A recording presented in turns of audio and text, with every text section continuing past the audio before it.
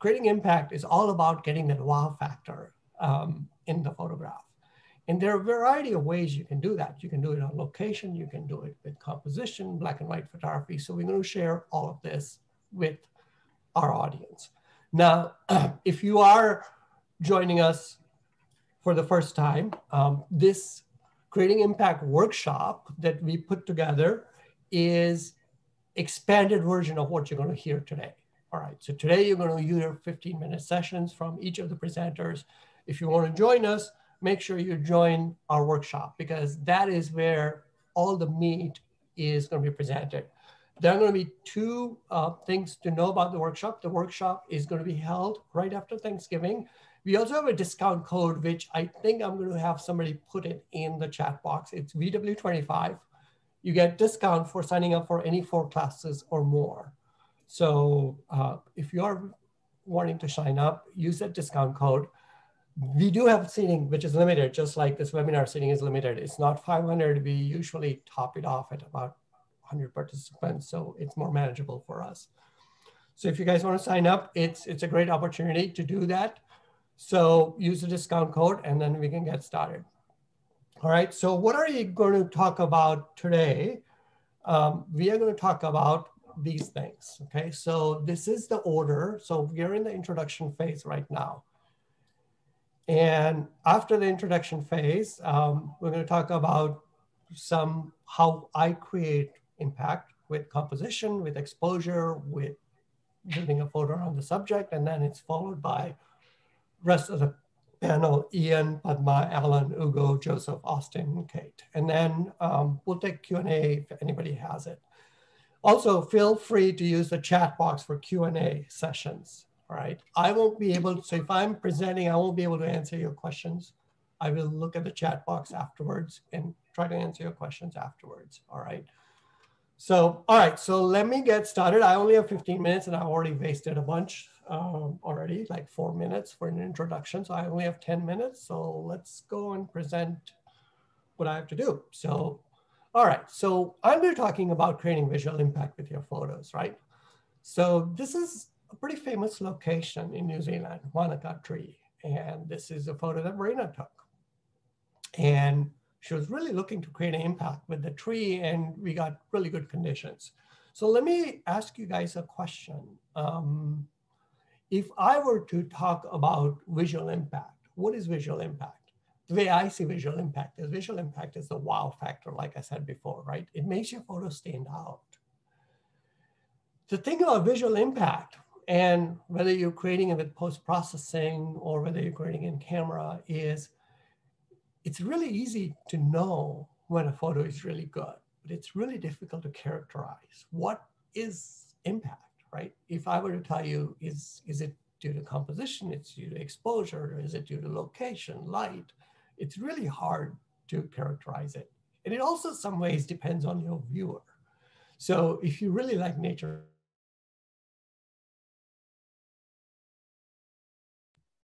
I think you muted yourself, Jay. all right, can you guys hear me? Yep. All right, so if you like nature photography, you will enjoy photos like that. If you're in portrait, you may not really like it. So it really depends upon the viewers. Our audience is mostly nature and travel photographers. So we're going to talk about creating impact with nature photography, all right? So, all right, so let me show you guys the next photo. When I talk about this photo, and I'm going to look at my chat box,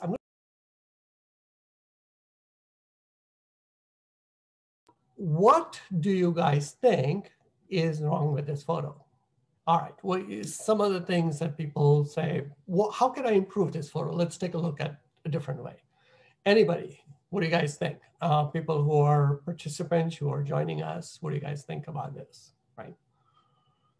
Too much dead space, good job. And what exactly is the dead space, right? Flat lighting, sky needs help, that's right. Balance, tonal range, that's right. What's the picture of? That's right. What's the subject in this photo? So there's a lot of things wrong with the photo. One of the things that a lot of things people point out is, hey, horizon is placed right at the center, right? So let's say we try to improve this photo. So I'm going to say that in order to improve this photo, I want to place horizon third of the center. But now, like, take a look at this photo. The horizon is like exactly in the center. Now, when I show the photo, this photo, everybody was like, wow, this is really cool. Even though the horizon is placed at the center, right? But the photo has drama, it has mood, it has sky. So let's go back to our original photo and say, all right, let me put the horizon at the third, right? I place the horizon at third. The photo still doesn't have that impact, right? So why is it that improving composition alone doesn't create impact? Well, the thing about impact is there's no one factor that is used to create visual impact, correct? So if I were to look at this photo and how the photo is composed, you notice that the rule of the thirds, the horizon is placed close to the rule of the thirds, right? But there's still a lot of dead space. So when we were doing this, this is, by the way, if people are wondering, this is New Zealand. So we were in New Zealand and we were creating a video tutorial live in the field with our film crew and everybody. So we were here and we had climbed up on this ridge. Now, the thing that drew our attention is the colors and the soft lighting and the snow-capped mountains. So what Marina did was she took this photo and converted into something like this. This is a full frame camera shot with creating impact. Now, look at all the textures and all the drama that is filling the same sky, the same lighting. All she did was she brought that ridge that she was trying to focus on and filled her frame with it. So this is what creating impact is. In this case, she created impact with two things. She changed the lens and she changed the composition. Now, people say, okay, so is creating impact all about composition? Well, not really. So let's take a look at this photo. All right, this is Bahia Honda in Florida. People go there, it's a beautiful location. So let's ask another question to everybody. What's wrong with this photo? All right, let's see what people have to say.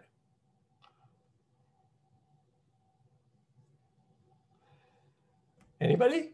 What's wrong with this photo? Exposure is too long, horizon is off, that's right, water is dirty, tilted horizon lacks dimension. What's the real subject? Great. So when I am at a location like this, what I want to do highlight is the colors in the water, right? So I love this color, turquoise colors in the water. And I was trying to create depth by using the rocks, but then see these little dark patches that are here? These are seaweeds that are floating in. So if I want to create an impact on location like photo like this, I can't change the sky. Sure, I mean, Photoshop has a new sky replacement tool, but it's not what I was after. I really wanted to create impact using location and using the lighting I have, right? That is a skill that we're going to talk about. So what I did was I shifted my camera slightly. So this red highlights in the rocks were noticeable. And I changed one setting on the camera, exposure, right? So I changed the shutter speed. So what happens when I change the shutter speed? Remember those dark seaweeds that were floating around? They move back and forth. And so what happens is the color that is static in the water gets intense. So the intense watercolors show up. And anything that is moving will be averaged out. So the dark seaweeds are now very much muted. So creating impact on location in this case involved changing shutter speed more than changing composition, okay? So let's see how much time I have. I have about 3 minutes, so let me wrap this up. So how do we look at creating impact? So when we think about visual impact, we think about it in terms of three different things, right? We think about it in terms of technical skills, which are like using shutter speed or bracketing or things. Then we think about it in terms of compositional elements, which is the textures and the mood and the light. And then we think about it in terms of creativity. So when you're trying to create impact, you need to combine these three elements together, all right? So let me give you a really brief example of what compositional elements are. And our class visual impact is going to be based on two things. We're going to talk about these compositional elements. Now, these compositional elements sometimes can be helpful to your subject, or sometimes it cannot be helpful to your subject, right? So this photo that you see from Iceland, right? In this case, clearly weather and seasons were really helpful to my subject over here. The photo you saw in New Zealand, too much of seasonal colors, which is created dead space, all right? So these compositional elements, they show up around your subject in negative space. And if you don't use them correctly, they end up creating dead space. If you use them correctly, they end up creating negative space, which complements your subject, right? So in this case, the light is a compositional element that complemented my subject, which is obviously this church. The flowers are another compositional elements, patterns, contrast, all of these. And how we manage this is what this my class on 27th is about, all right? So again, what we do is we use compositional elements to build a photo around our subject. So here's a geyser from Iceland, and I used a bunch of different compositional elements. I used the light and the mood. I positioned myself so that the steam was filling all of my background as much as possible, so that the ropes are obscure to create the photo. And then I had to bracket because I needed technical skills to take a photo like that and then blend it together to end up creating a subject, right? So this is what we are going to talk about in my class. We are going to talk about how do you build a photo to create visual impact. And this is going beyond the rules. It's going beyond just bracketing, or it's going beyond compositional rules, or it's just going beyond hyperfocal distance. We're going to talk about how all of these three things, creativity, technical elements, and composition, interact with one another, and how you capture mood, drama, visualize, and execute. Now, people who have been to our classes, we record our classes in the field. So you'll be seeing us working from multiple camera angles. So here's Verena taking a photo. You'll also be able to see inside our camera. And we'll be talking while we're showing you all this. So there'll be people talking like right now or me, and you'll be able to see this. And then you'll be able to see what final results we can produce. So we are going to take you guys live to Iceland, to Utah, to New Zealand, and see how this is done in the field. All right. So I'll take a couple of minutes of Q&A, and then I am going to turn it over to the next presenter, which is Ian Plant. None of this is going to be done in drones. So my class does not involve drone photography, although we have done drone photography, we have chartered helicopters. We're going to actually talk a lot more in detail about a workflow to build photo around your subject that includes creativity, that includes bracketing, hyperfocal distance, focus, and how all of these interact with one another, composition. All right. Any other questions for me? And if you guys have questions, you can put it in the chat box, and I'll try to answer in the chat. In the meantime, yes, so I did forget to mention for everybody who's here, recording of this webinar will be available to be viewed later. If you do sign up for the class and you cannot make it because of Thanksgiving or because you're busy or you're working, you will be able to view the recording of all our online classes for workshop a year after the workshop is done. All right. All right. So one thing that I do want to ask everybody before I introduce Ian is, what is the largest single most expensive thing a landscape or nature photographer has in his camera bag, in his non-camera bag? What is the largest travel expenses? Stop giving away answers to everybody, Joseph.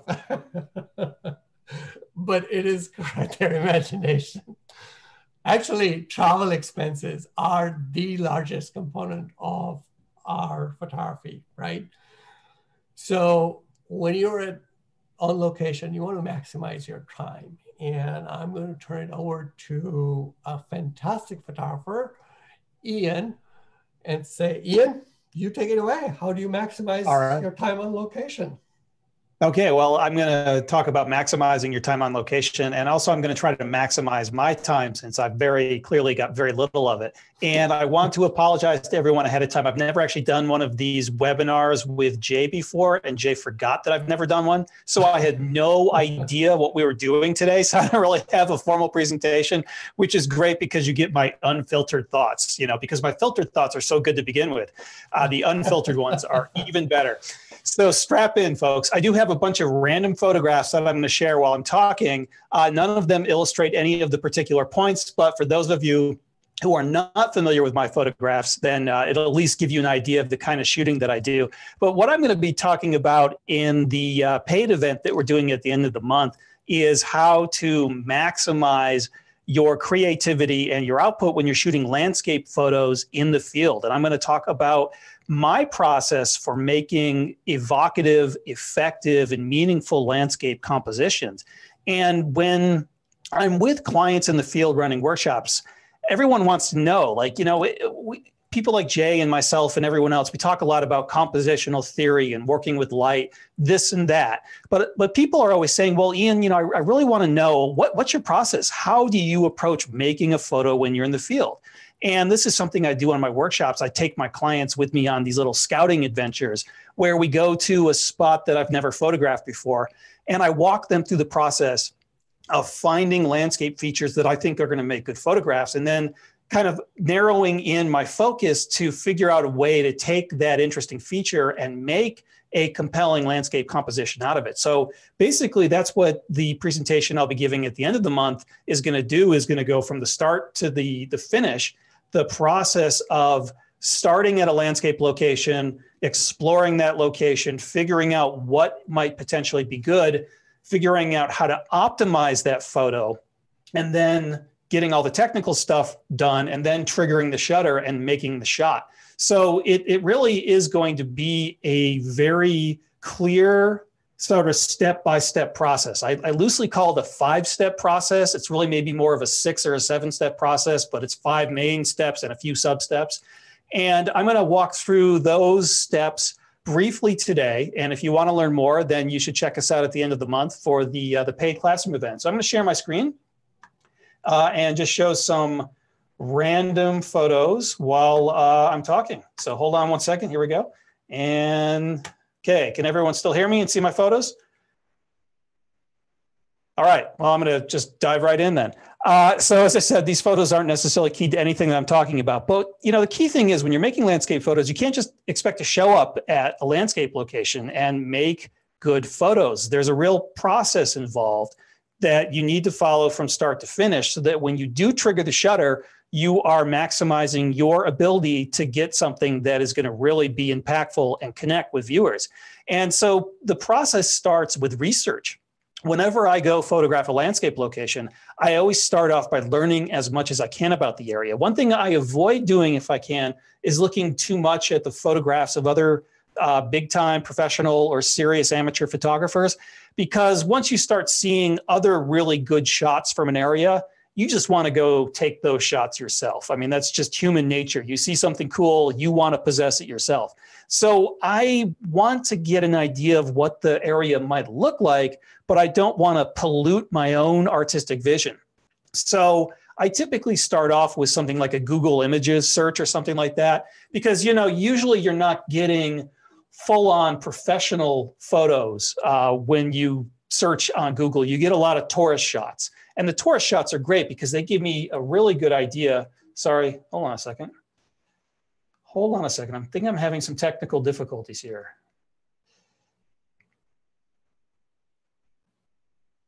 Bear with me for a moment. My computer's frozen.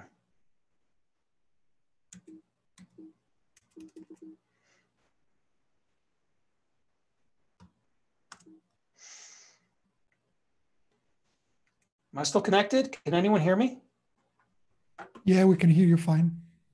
Okay, thanks. Go ahead. Sorry, my Yeah, computer. we can still see your screen. So yeah, I can't stop the screen sharing though. And my computer won't advance. Sorry guys, this has never happened to me before. All right, well, I'm just going to talk, and maybe Jay, you can unhook my screen sharing or something on your end. There, okay. All right. So try it again if you want. Let me try it again. That was weird. All right.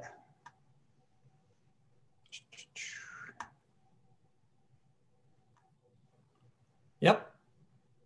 Okay.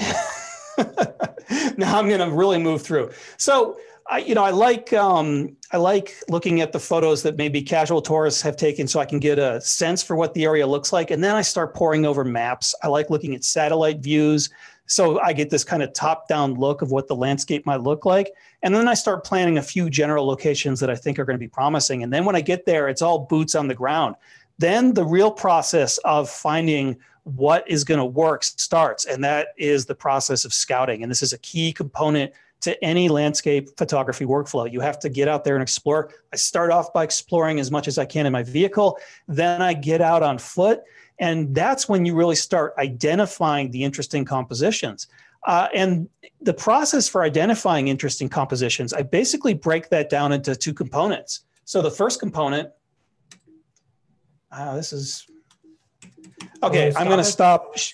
Yeah, well, we can just leave it on the screen. I don't know what is going on with my computer, but it will not advance my slides.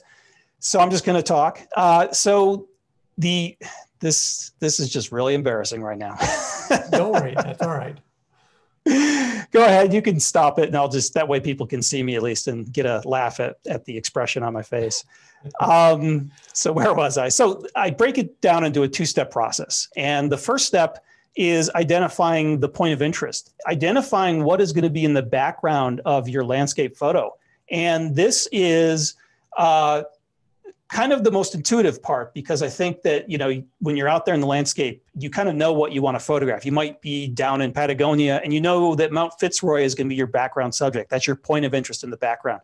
Other times it's not quite as intuitive. A lot of other times you have to go out there and explore the landscape and find that interesting point of interest. But once you've identified your point of interest, the next step is finding a compelling foreground that will lead the eye to that point of interest. Because if you're just zooming in and photographing that interesting landscape feature, you can make good photos that way. But if you want to make really strong, compelling landscape photos, you need to find that compelling foreground to juxtapose with that background to create this near, far visual tension that gets the viewer's eye moving back and forth. So in many respects, I think that the foreground is the most important thing in your landscape photo, which is counterintuitive.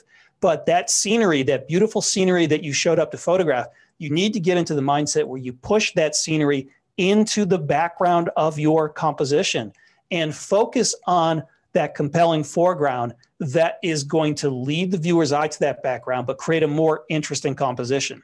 And these two steps, people ask me all the time, well, which do you first? Do you find the background first and then look for your foreground? Or do you find your foreground first and then look for that point of interest in the background?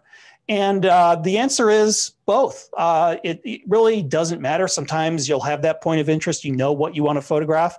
And so the process is just finding that good foreground. But sometimes you'll be out exploring and scouting and you'll find a really interesting foreground.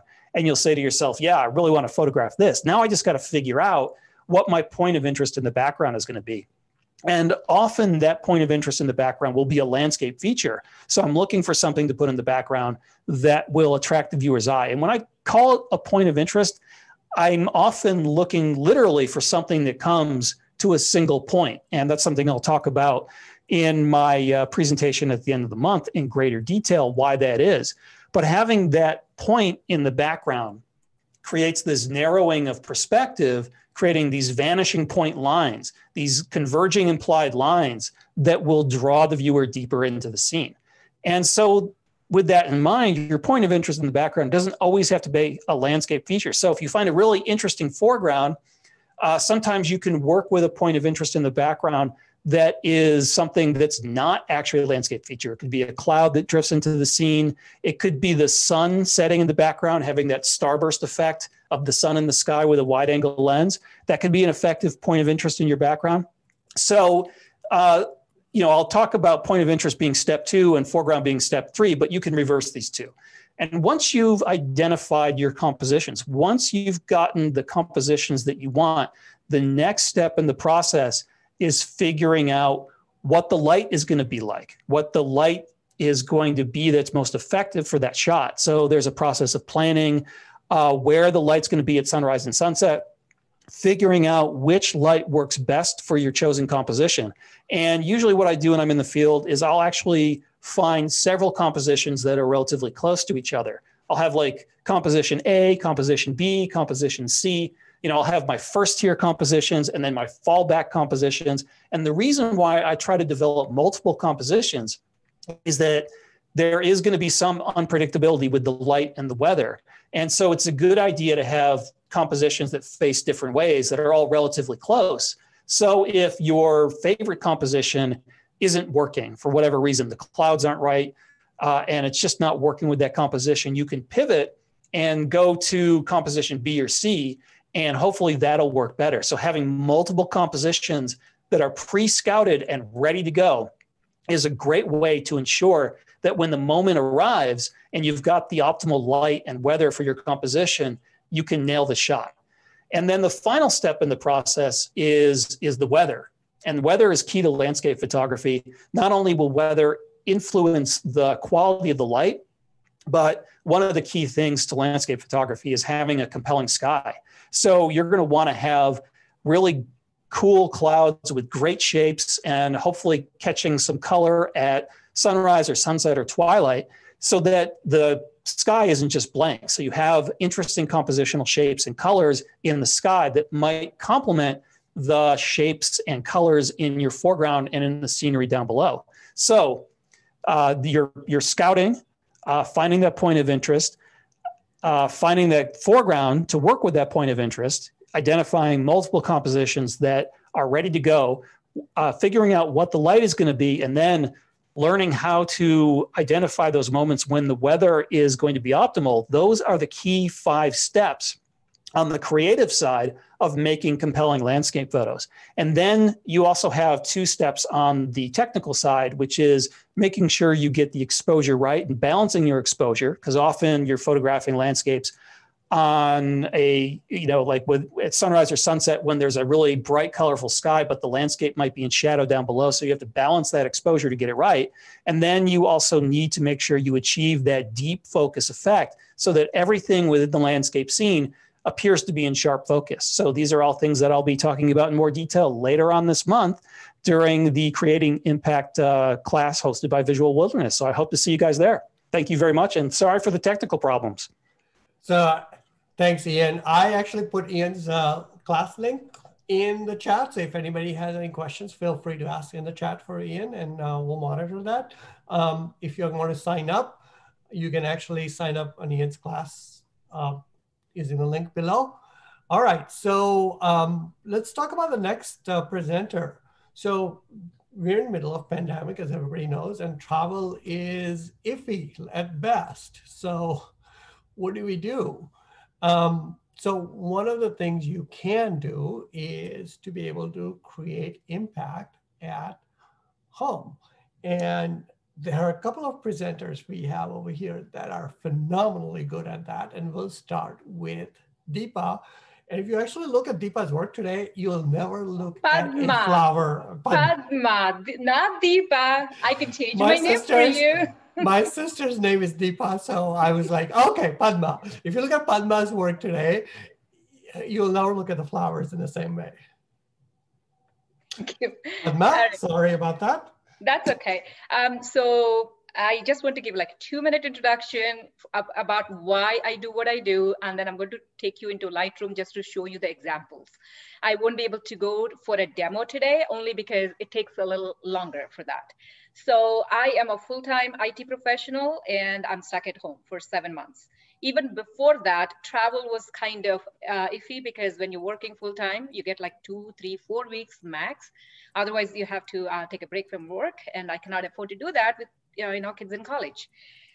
So my goal was to, how do I create impact meaning how do I make myself unique from other people by using the same images, because I do teach some flower photography.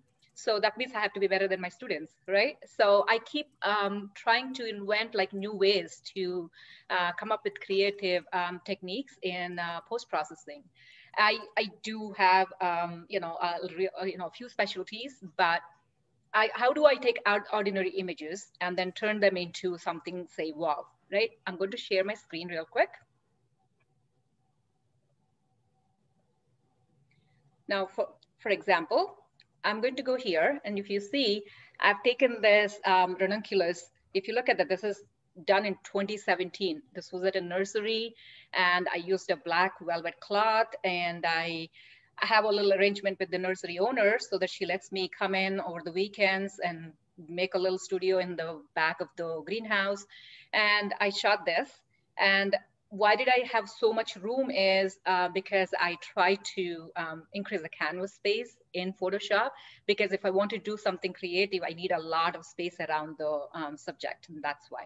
So my next image, when I was playing with it, is, okay, where did I get this idea from is two things. One, in India, in springtime, we celebrate a festival called Holi, where we spray colored water onto people, spray colored powders onto people, and just wear white clothes, and then just go get dirty and be colorful and enjoy later on, enjoy some just like Christmas, like exchange presents and eat, drink, whatever. So I miss that terribly here. And I don't think I have played Holi here in last 30 years. So that's one. Two, there was a show that I really like to watch. It's called Good Fight. And the intro to that, if you can actually go to YouTube and then say intro to Good Fight, and you see these objects exploding, like they have like different objects exploding, made that into an intro. So I got an idea from there. And then I saw one YouTube artist coming up with this action. And I said, okay, instead of me figuring out how to do that action, I would just go ask him. And he said, I sell this action in the marketplace. So I went and bought the action. And then I started buying more actions from different artists. And so I tried to create this one. So what I do at home after work to unwind is to have like a big pot of herbal tea that I make. And then I put a lot of music. And then I start playing with various ways to, change my already existing images. Or I set up a black cloth at home, and then I go buy some flowers and then bring them home. And then I, set them up, and then I create whatever I create. So you can imagine my kitchen. I don't use it for cooking. All I do is either photograph, paint, or I do exercise while watching other people teaching photography. Okay, so this is another one. I've done this, take this image on the roadside. My friend Al was holding the diffuser in the back of the flower, and then I started taking shots. I have about 10, 15 variations of these compositions of the same poppy. Then I like this better because I kind of like the back of it, the lines going through. So then I said, okay, I can fix this in Photoshop by cleaning out the blemishes and all, but what else can I do? So by using Alien Skin software, I went into bokeh filters. I'm going to explain this in my upcoming, this particular example. I'm going to go through all 5 variations and how I did it. So anyway, I wanted to give that feel of dancing flower in the wind, except I did not do it in the field. That's my before picture. And I tried to do that in Photoshop only because sometimes when you're in the field, you have like 3-4 minutes to shoot. You might not think about all the ways that you want to compose. But then good thing about close-up photography, especially with flowers, is there are various ways to experiment in Photoshop, Lightroom, various plugins. So this is one of those things. Now, if I go here, I took the same image and then I inverted colors in LAB workspace. And then again, I tried to do that dancing flower thing. So it inverted the colors. It gave some kind of ultraviolet kind of look to it. And then I took the second image that I showed you into Texture Effects. Topaz has this plugin called Texture Effects. By the way, I do not use Topaz Studio only because it's another software to learn, but this is just a plugin from my Photoshop. And then I have a bunch of textures that I bought from various people like French Kiss, Jay Johnson, and I experimented again. I experimented quite a bit with the textures. I did that and I said, it's a little plain, so let me work with other textures. And so I tried to add a different color scheme into it. So this is more staying with the same color scheme, whereas I tried to play up the blues and the pinks, or I try to add more colors to my image. So again, you can take the same image and then play with various plugins that you have, various textures that you have. White background works with adding more textures only because you can overlay, you can change the blend modes, and you can get the desired effects. And sometimes my mind goes into this hyper mode where I come up with 10, 12 variations in Photoshop and I decide which one I like better. And then every day I like one, and the next day, depending on my mood, I like the other one better. So I do have some hard time deciding which one I like better. So then, let's see. Okay. So then I said, okay, let me work on this to, like, how can I make it explode, right? So I spent about 4 or 5 hours on this, and I created this. Believe me, I try to recreate this about 7 times now or 8 times. Every single time I get a different kind of result. For example, I just tried this morning, just to give an example of what it can be. So let me show you all my, so this is one, and then, so I try to create the action. It's not the same as before, but it's you know, slightly different, not exactly. But then what I will do is I spend a lot more time going through individual layers. If you look at all these layers that created on the right side, there are about 60 layers it has created. So I'm going to go through each and every layer and see what impact it created. And then I'm going to see if I can, you know, use the curves to bring up the colors a little bit more, maybe increase the brightness a little bit. So it takes a lot of time, and I am right in front of the computer for my work and also for processing. But this is immensely satisfying. So I'm going to take one example of the same flower that I'm showing you. I'm going to go through how did I come with all these 5 versions of it.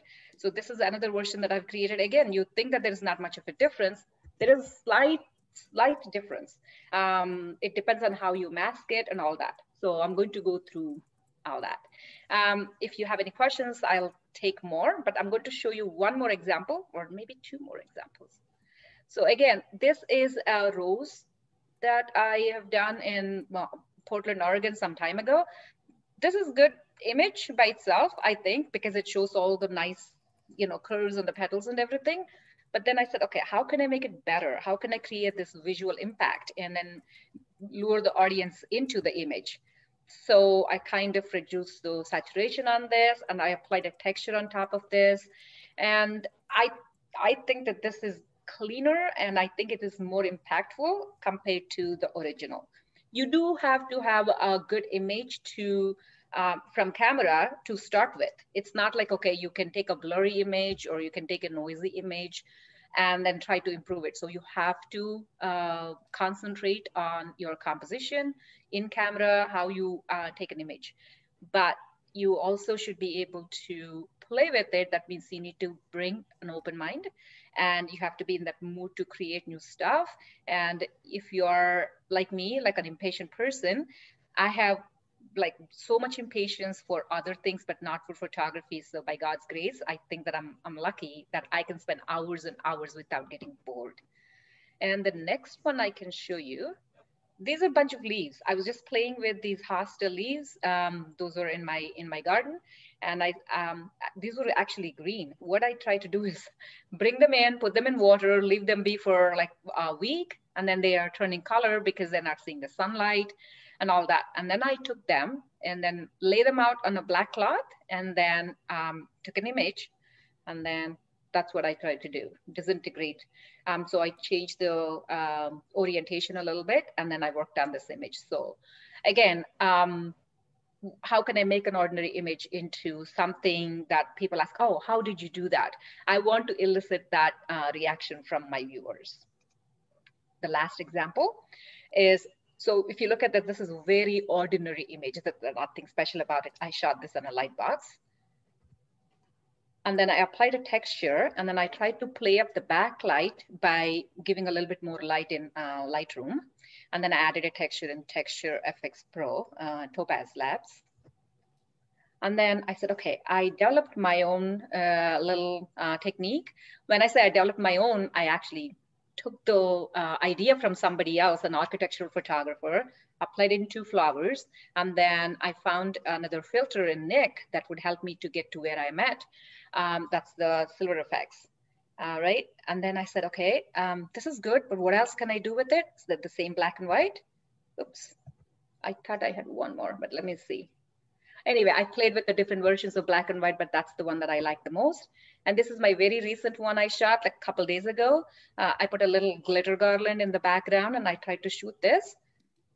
But the next one, if you see, I tried to add alien skin filters to this and try to make it more airy. And I dedicated this to my favorite latest woman, Kamala Harris. And I thought that, you know, that would, this shows her radiant smile. That's my tribute to her. So I'm going to stop sharing and then I'll take any questions that you have. So there are a bunch of questions and I'm going to let you answer that in the chat box. Sure. And everybody, I did put a link to Padma's classes. If you guys really want to know what and how she does this, that's a class that you need to come to. I think she's going to go through, remember if I correct Padma? So here's another link for Padma's class. You're going to go through a couple of these effects and see exactly how to do this, right? Yep. So it is going to be in-depth Photoshop stuff that is just brilliant. Thank you. All right. And you're right. Some of the people say, is this creating impact with photography? No, it's creating impact with post-processing. So let me introduce our next speaker. So if our next speaker is a master at creating impact in his living room, in his flip-flops, and with a glass of wine in his hand. And, Bourbon. And if you guys have missed his last workshop about the new color grading tool, you should check out Visual Wilderness page. I'm going to put Alan's link not only to his online class that is coming up, but also to his page, which has a ton of webinars and online classes on Visual Wilderness. So having said that, I'm going to turn it over to Alan. Alan, you take it away. Hey, everybody. So I shoot and I process for at least an hour every day. For me, it's therapy. It is a creative exercise. It is an emotional release. And one of my favorite things to do is to explore the power of black and white. So I'm going to start sharing. And we're going to just get right into it. Okay, can you see my screen? Yes. So this has been my reaction to life every day for the past 4 years. And so I take solace in photography. I find escape in photography.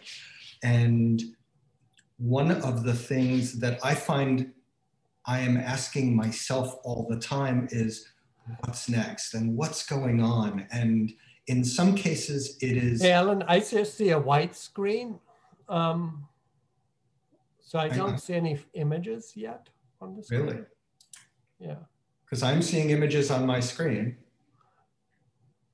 Do you guys, everybody see, or I just see a white? The only thing I can see on the bottom is the like reel with all the photos on it, but I can't see a big photo in the center. Are you on center? No. Really? Yeah. Probably need to share the whole screen, not just. You have to share the whole screen, not the application. So if you share the whole screen, okay. It'll So work. let me get out. Yeah. Let me do a new share and share my desktop. How is that? Much better. And now you can just like put the Lightroom on the entire screen and it should work. Okay, so this is my reaction to life these past couple of days, past couple of years. This is also my reaction. So I am primarily a macro photographer. That I think is what I'm best known for, but I do a lot of portraiture for folks. I do a lot of food and tabletop work.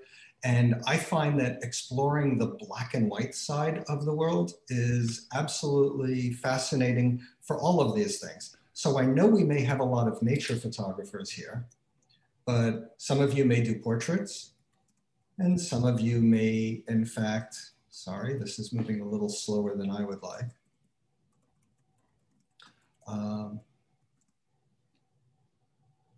And some of you may do animals. I was privileged to be invited into the White House bunker a few weeks ago. And this is an actual shot of the boys lamenting the election. That is a joke for those of you whose English is maybe a second language, but it makes me laugh every time. I find there is an incredible amount of texture and form and compositional excitement that comes when I look at things that I've typically shot in color in a black and white medium. So my class is going to show you how to take everything that you've ever shot, bring it into Lightroom or Adobe Camera Raw. I'm going to do a different class about conversion techniques in Photoshop because it is there's a different range of tools. And I'm going to show you everything I know about working and converting things to black and white. Now, there's a number of tools that we can use, and I'm going to show you the differences between all of them. And those are conversion tools. What you're now seeing in some of these is what I'll call the creative effect tools, and that's where you can add things like color grading, which is its own separate thing, or working in curves or adding grain so that you can take a black and white image and you can make it look even more artistic. So here's an approach where I'm replicating an older film type by adding grain to an image and softening the amount of contrast.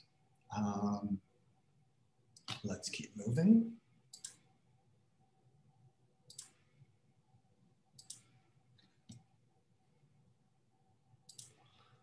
So I'm gonna jump ahead, and here is one image. And here's the exact same image converted a different way using different techniques. And again, different techniques. And it all starts with the basic tools. And here's where I'm gonna go, and I'm gonna show you a really quick example. So here we are in Photoshop, and I've got essentially a color image. I mean, it's not, but you get the idea. It is all the colors within the gradient spectrum. And if I were to go into Photoshop, into Lightroom, and simply click and do a basic conversion, you get something that's really awful. And it's boring, and it's flat, and nothing really works well. So what I've done is essentially converted it to black and white and opened up what is the black and white slider spectrum. And here's where I can make some very specific decisions based on the 8 colors that Lightroom gives me choices to work with it. So I can now control how the yellow is converted separate from the green and separate from the orange. Now they're contiguous colors, so we have to be somewhat careful. But now I can start introducing some creative effects as I have much more control. Let's go into real life. And what I'm actually gonna do is I'm gonna set up an image, and I'm gonna go, am I in my develop? And I'm gonna set up a reference photo. And I'm gonna use the original as a reference just so you have the idea. And now I'm going to show you a number of bad and good ways. So some people may think that I could just do a black and white conversion like this. All I did is I reduced the saturation. Not good, avoid this, please don't do this. So I'm going to reset that. Other people will start and look, I'm going to click on the black and white conversion, but that is really kind of bland and basic.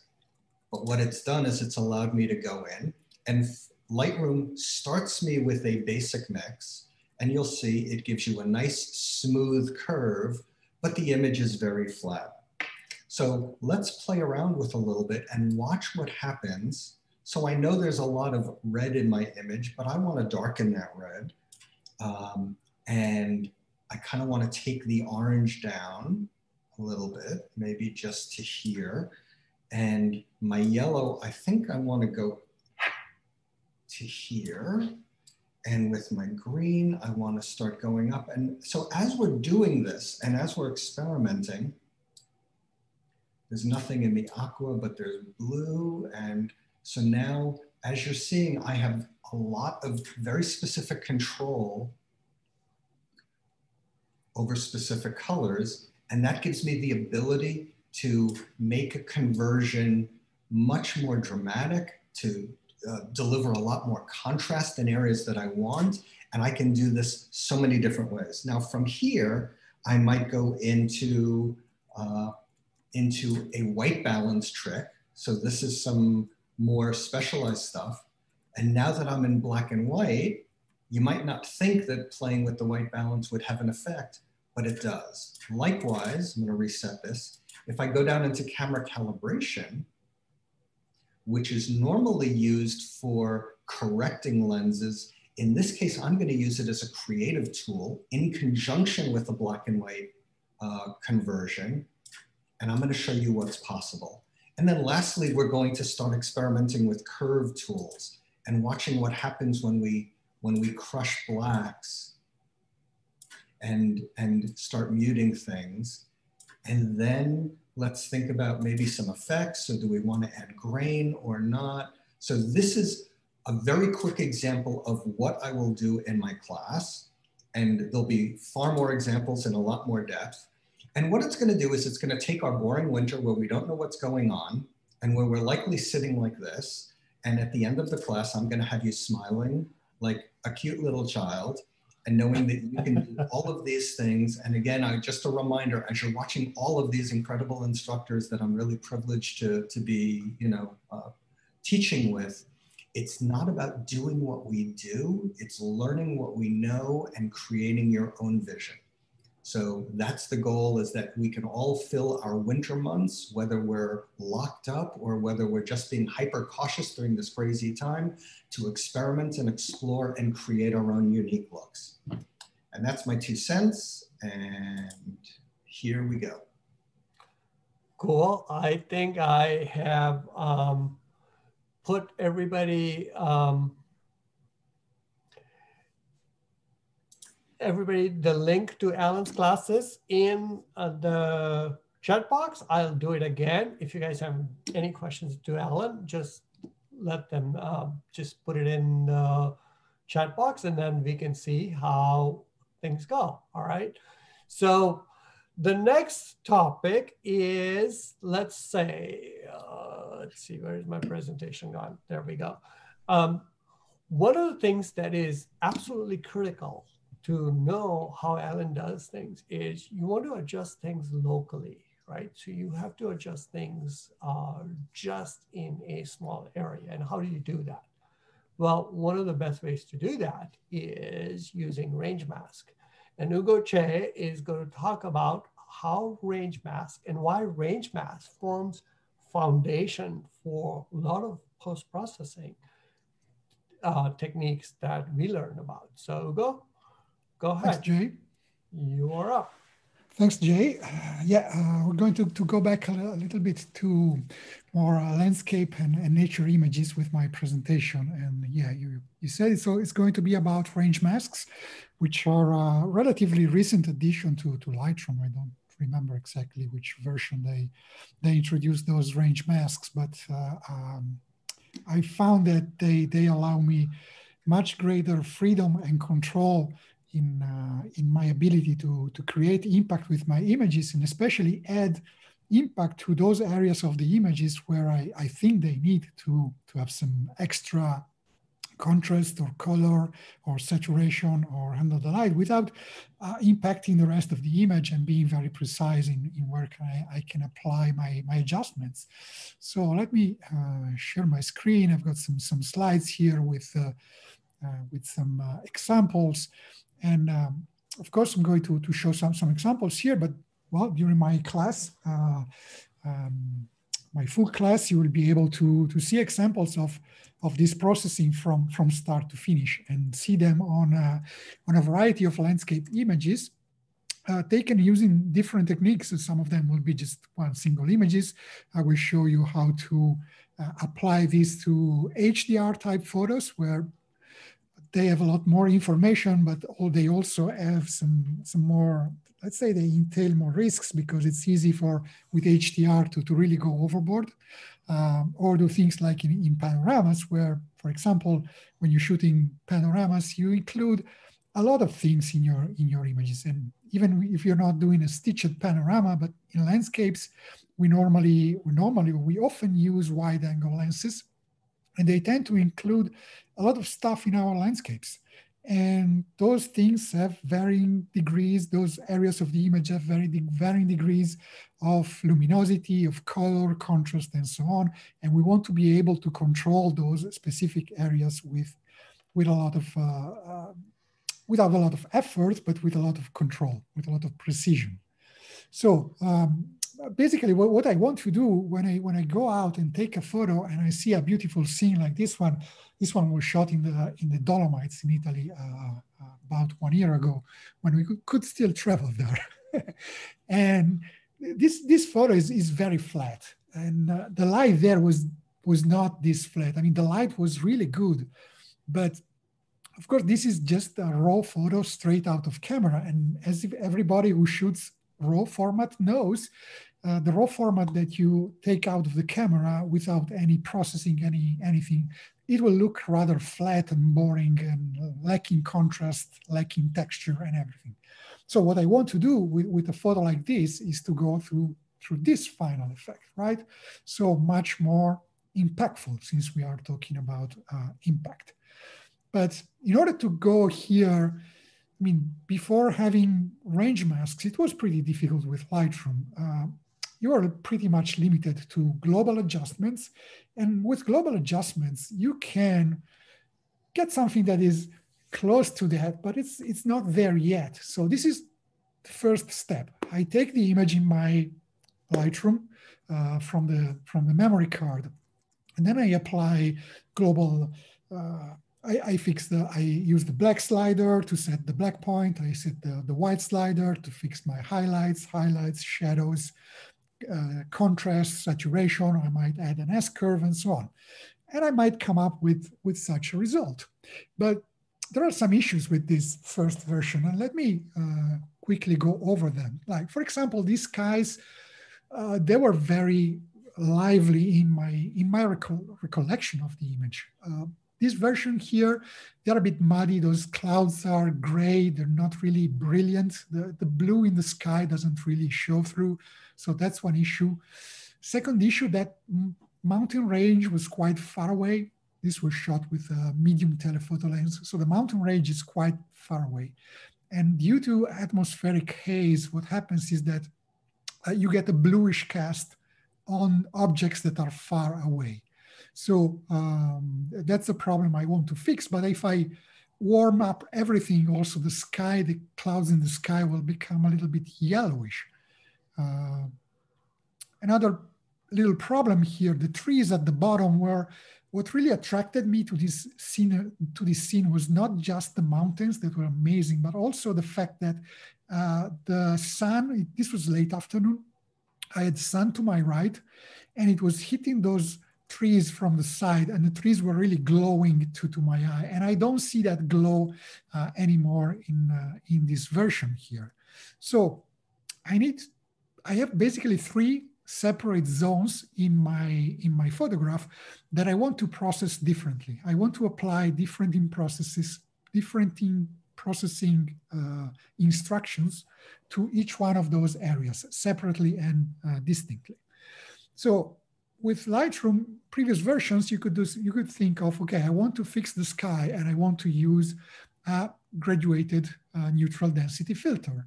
And so to apply some effects to the sky, like increase the contrast, make it cooler.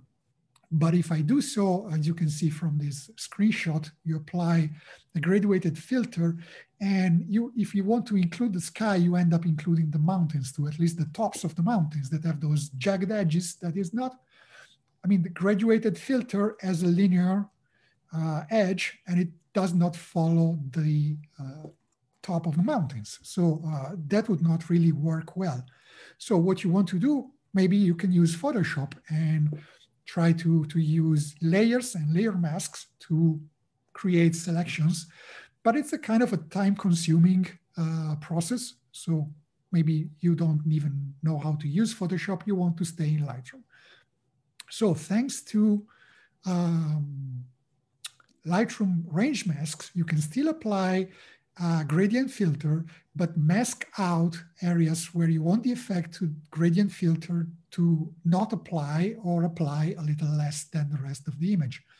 So in this version here, my gradient filter does not impact the mountains as much as the sky. It is mainly limited to the sky. You can see the pink here. The pink does not represent the final processing. It highlights where the filter applies and where it doesn't, right? So, and so in the end, you end up with something that to my eyes looks much more natural because those mountains now have a natural color. I remember those, especially in the late afternoon, the mountains, they don't look blue to your eyes. But the camera picks up the color of the atmosphere, which is bluish. So you don't want that, right? But still you want the sky to be a bit more blue. And you want the trees in the back to be more glowing. And especially one issue with the trees was that some of those yellow trees are larches. They turn yellow in the fall, but some of the pines in the there do not turn yellow in the fall. They are much darker green, and the blacks, the shadows there were crushed, completely black. They didn't look right. So I wanted to apply some opening up the shadows, but only in that area of the image. So this is what I did with gradient filters and range mask combined with gradient filters to limit my processing to those areas. Another few examples here. Ian Plant previously was mentioning the fact that we, in landscape images, to create impact, we want to have something in the foreground that is create this relationship between foreground and background. This is another scene that I took in Scotland, and compared to the previous situation where it was a nice fall day, this was a fall day, but it was raining. So there was a lot of moisture in the air, and everything was quite flat. The light was flat because the sky was completely overcast. So still a beautiful scene. I wanted to photograph it and present it in the best light possible. So again, first version is definitely an improvement, but still not quite satisfying. Why? Because, for example, those clouds up there, they too dark. I call them leaden. They look a bit like lead. The distant mountains, again, are washed out because of the atmospheric haze was creating, making them, I mean, there was a lot of haze there. So there was no texture or contrast in the distant mountains. And the light on the immediate foreground was a bit flat. So again, using gradient filters with range masks, I was able to apply different processing to different areas of the image with a lot of control. So I got more contrast in the foreground, controlling the whites so that the water there was not as blown out, controlling the,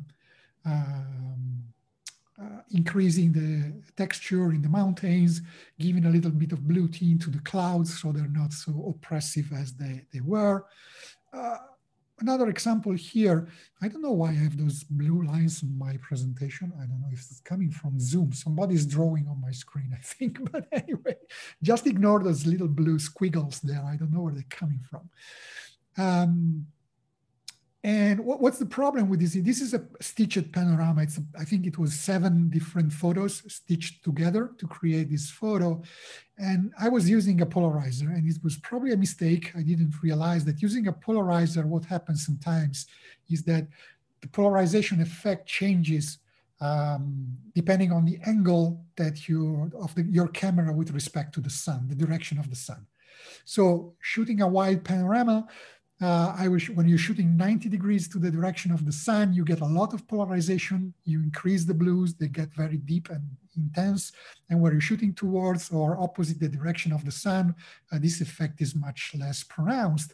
And here I was paying attention to the sky. You don't see that effect a lot in the sky, but still, for whatever reason, because also the polarizer is impacting the way the light reflects off water surfaces, I see that the blue in the water there is too intense. It doesn't match what's in the sky, right? So I want to turn the blues down, but I don't want to do it everywhere, right? I only want to do that in that specific area. So what I did here, I used a radial filter because it fits very well with, it covers this small lake in Scotland again. And then I applied a luminance mask to make sure that my adjustments were only applied to dark parts of that filter. So they were not impacting the clouds and only impacting the 2 dark blue reflection of the sky in the water. And the final effect was more of a natural than the previous one. So one more example here, another photo from the Dolomites. Here I was really amazed by this amazing sunset with those lights. I wanted the mountain group in the center of the image, and creating those composition where the clouds seem to come out from that mountain. But I also wanted to include a little bit of the forest in the foreground, just to give a point of where the eye can rest while scanning this image top to bottom maybe, and then stopping there and not going out of the picture. But because of the contrast, because of the light in the scene, it was after sunset, so there was not a lot of light in the ground. The problem is that those trees are very, very dark and they're lacking detail. So again, fixed with a graduated filter. This time I didn't use a luminance mask, I used the color mask, so I could apply my adjustment only to the greens in this case, and leave alone the browns of the mountains or the pinks of the sky. And this was the final result, where I get more detail, more natural brightness in those areas there. So final example, very quickly, this is a bit more subtle. This is a starting image with global adjustments. I wanted to get more contrast and texture in the area where the castle is and the mountain behind the castle, without impacting, for example, the little puffs of fog that were there on the right. And if I added too much contrast and darkened it too much, I would lose some of those. So again, this is the final result. And for this, I used, again, a gradient filter. I used the color mask to exclude the blues, only applied to these greens and yellows. And I also used the brush to paint out from a filter those areas with the fog, because I didn't want that to change. It was good enough for me at that stage. So these are just some examples, and you will be able to see them start to finish during my class inside Lightroom, all the steps that you need to take to get these results. But just to summarize what I said so far, so why use range mask? Why do I use range mask? Because when I shoot landscape images, especially with a wide angle, I can have many areas with varying degrees of luminosity and contrast, and I want to control the processing there, and those areas do not have regular shapes. And with Lightroom, you get a gradient filter, you get a radial filter, but these have regular shape. It's either a rectangle or an oval. You don't have much of a choice there, but nature does not have those shapes, not always. So you need more control there. But you can also use brushes, but gradient and radial filter are much quicker to use than brushes, which take a lot of painting and controlling the fine edges and so on. So before range mask, we didn't have precise control over those selections, and now with range masks, we can. So those range masks give us a number of benefits. right? So refine a selection, which we can do with Photoshop, but we can do it with Lightroom in a very fast, and especially intuitive way, because they're based on luminance and colors, and everybody understands luminance and colors. So they allow you to apply your adjustments to a range.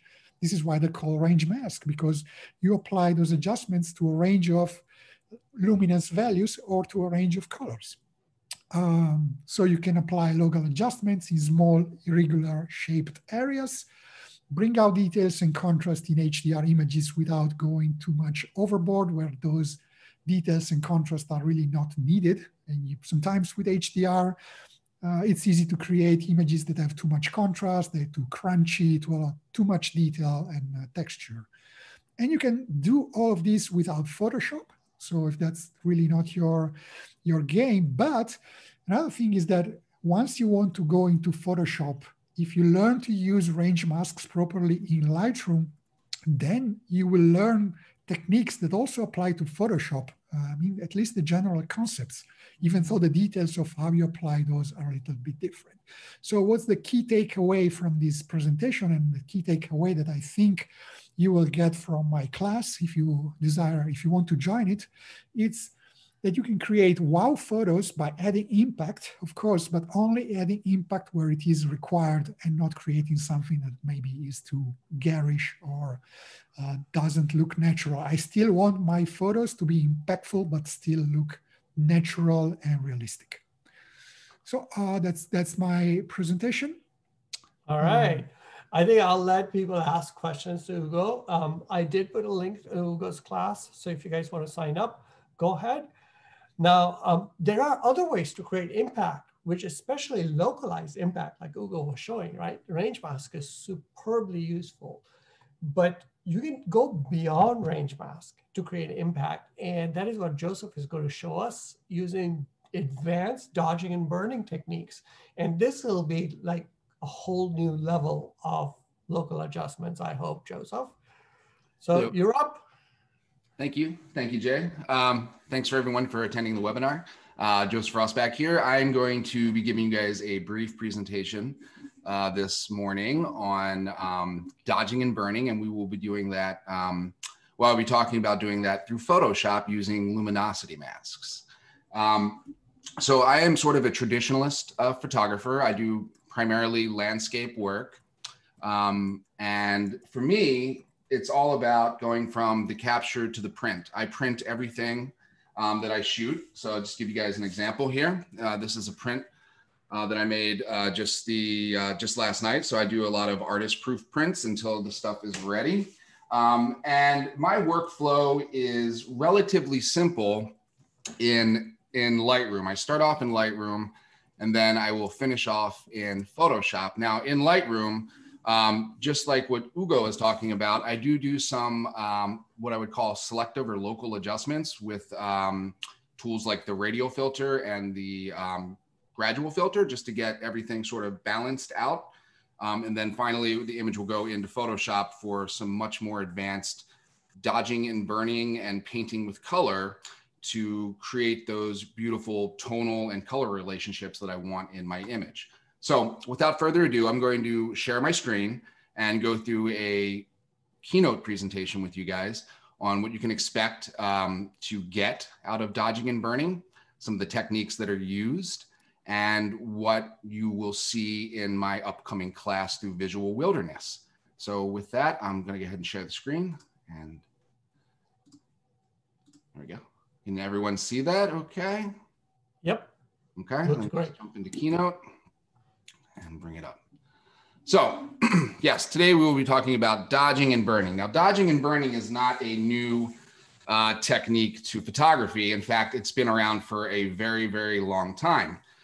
Just a little background about my journey as a landscape photographer is I started out shooting film.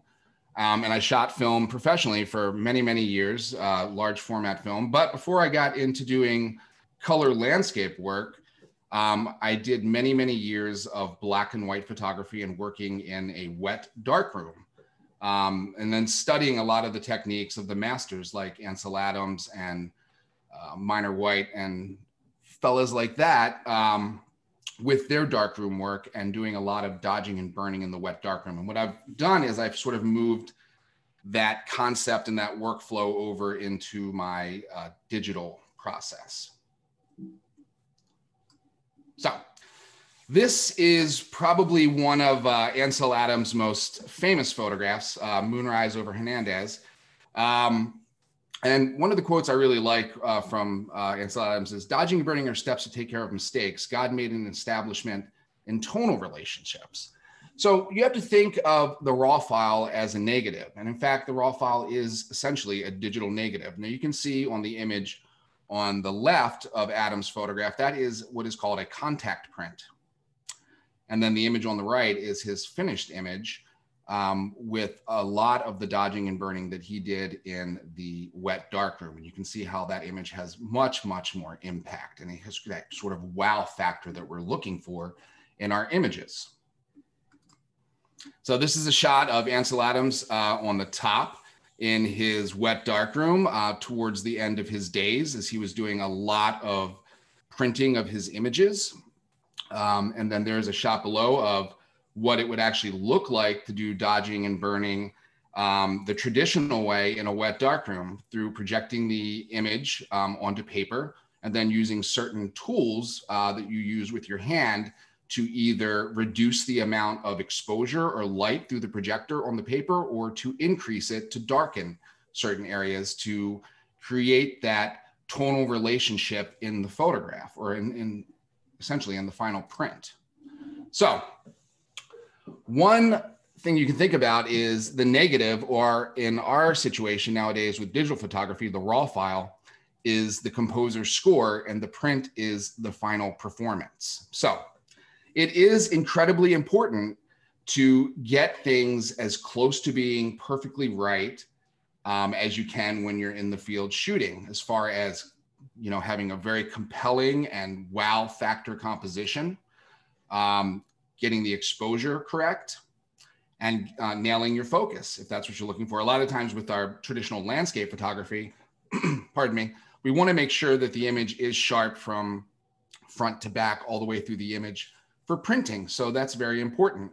But that is only one half of the process of digital photography nowadays, because when you get that raw file back onto your computer, it is going to lack the impact and the drama that you were experiencing when you were shooting that image in the field. So I'm going to teach you how you can take that to the next level. So here is the finished image that has been done in Photoshop with just luminosity masks and dodging and burning, basically lightening and darkening regions of the photograph to create those tonal relationships that work in the photograph and create that drama and wow factor from the image. I will also teach you in class how to create a digital contact sheet. I do this for all of the photographs that I process. It allows me to map out the regions of the photograph that I want to change. Okay, so like I said earlier, I do a lot of basic adjustments in Lightroom as far as setting the profile of the image, the white balance, some very basic tonal work with highlight and shadow adjustments, digital raw sharpening, and then adding a little bit of global saturation to the shot. And everything else is done with selective or targeted adjustments. So you can see in this image here, I've drawn out regions of the photograph that I want to make changes to. So for example, I want to make that sky darker and more richer in color. I also want to darken the cliffs that are coming down on the right-hand side of the image that have the light from sunset shining on them. I want to create a sort of a glow effect coming in from where the sun is setting out on the left-hand side of the image. And then looking down at the midground and the foreground of the shot, there is a pool of water with reflections down there. I'm going to increase the exposure and the brightness values in that pool of water to make that stand out. And then of course, with that really compelling foreground, because it's in the shade, it's lacking some texture and some contrast and some overall drama. Of course, the foreground is essential to the image being successful. So I'm going to do some work down there.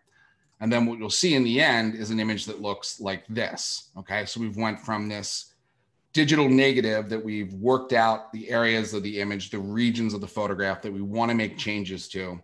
And then we're going to get to this in the end. And I'm going to show you my workflow and how to do that. Now, here's another example of a shot that I took actually just a week ago down in the swamps of Louisiana. And this is with very minor adjustments in Lightroom as far as white balance is concerned, and some global adjustments for shadow and highlight control. And the image is good, but it does lack that sort of impact that I wanted to create in the final photograph. And this is what it's going to look like using luminosity masks and selective darkening and lightening adjustments in Photoshop. So you can see that it has much, much more depth to it. I've allowed the tree that is the subject of the image, and really is the only thing that's in focus in the shot. I was shooting this image handheld with a telephoto lens from a kayak, to really stand out on the stage of the image. So what I've done is I've brought that out and I've reduced the background, and I've reduced some of the darker tones in the background and in the water, increased the brightness values in the foliage on the tree and in the reflections to create this much more dramatic and impactful image. So what we'll be working in is what I call the digital darkroom, and we'll be doing that out of Photoshop. At the beginning, we'll work on one image basically throughout this class, and we'll take it all the way through from start to finish. So I will start off doing some very minor adjustments to the raw file to balance out the tonality as much as I possibly can in the raw converter. And then from there, we're going to move into Photoshop, and we'll talk almost specifically about using luminosity masks in conjunction with layers and brushes for creating that drama in the image through selective darkening and selective brightening. And I'll also talk to you guys in class about how you can use these luminosity masks to dodge and burn with color as well. So, for example, if you take a look over at the TK7 Rapid Mask, and I'll advance one more slide for a moment. This is what the Rapid Mask looks like that we're going to be working with. By the way, this is something that if you take the class, you're probably going to want to download for Photoshop. And I will give everyone the information on where they can get it. It's really rather inexpensive, costs about 30 bucks to get this panel for working inside of Photoshop. So it's extremely inexpensive. And I think that it is going to demystify and speed up your workflow in Photoshop for creating these custom masks. But this is the panel that we'll be working out of. And you can think of it as like a black and white zone system. So we're going to be able to create very custom masks based on the tonal values in an image. So for instance, if you look at this particular shot, it's showing up in black and white because it's showing you the luminosity mask that I would be working with on this image if I wanted to only adjust the brighter values of the photograph. So the way that luminosity masks work in Photoshop is when you apply a mask to an adjustment, white is going to reveal the adjustment and black is going to conceal or hide the adjustment. So this allows me to use this very simple panel to click through lights and darks and midtones and even color selections like red, green, blue, cyan, and magenta to make these custom selections on the image and then to apply adjustments to those. So for example, once I've identified the luminosity mask that I want to work with, I can go down and make any type of an adjustment I want to those values in the image. So very basic adjustments like curves and levels, brightness and contrast, hue, saturation, or I can get a little bit more advanced and go in and work on doing dodging and burning, clarity adjustments, painting with color, and the Orton effect, okay, using this beautiful panel. And so that's going to allow me, once I've selected what I want to do. So for example, on an image like this, I may think that those bright values in the snow on the mountain and the brightest parts of the clouds are a little too bright, and I just want to bring them down a little bit, okay? So once I've dialed that in, I will have a very custom layer adjustment with that mask associated with it. And then I can pretend like I'm an artist or a painter, and I can use either my tablet or my mouse to selectively basically paint in a darkening area that is only going to be applied to those brightest values in the image.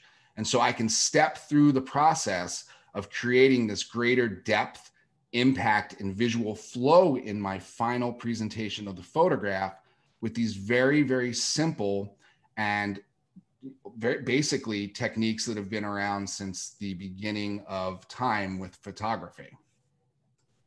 So here's another example. This is an aerial photograph of Badlands in southern Utah.